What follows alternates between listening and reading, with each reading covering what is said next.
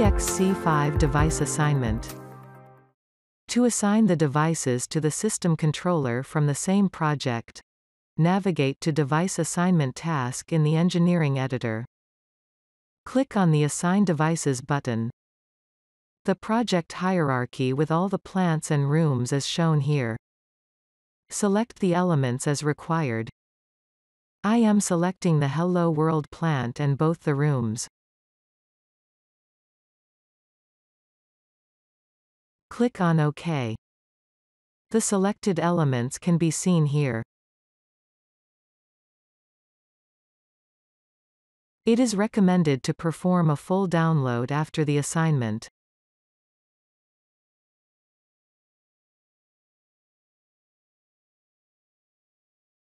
The warning is to notify the user that the online data will be overwritten by the offline data for the system controller. Continue with the warning.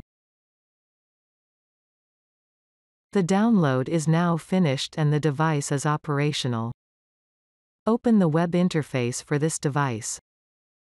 Here you can check the device assignment with the system controller. Currently, the program state is halted. Click on the Start button to run the program.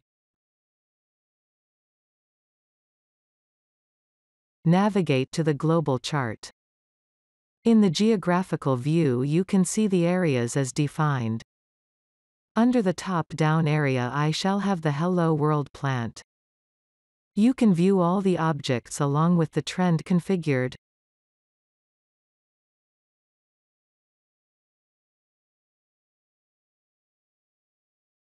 Navigate to the main page.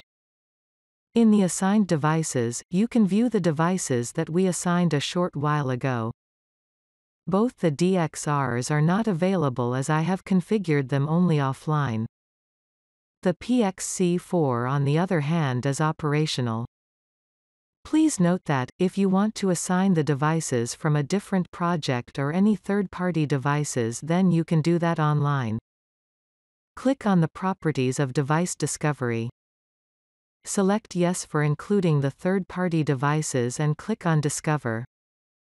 All the devices in the network will be discovered and the required assignments can be done.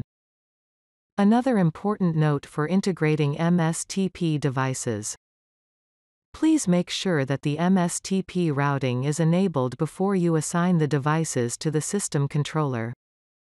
And if you do it later then perform a full load. You are at the end of this video. Thanks for watching.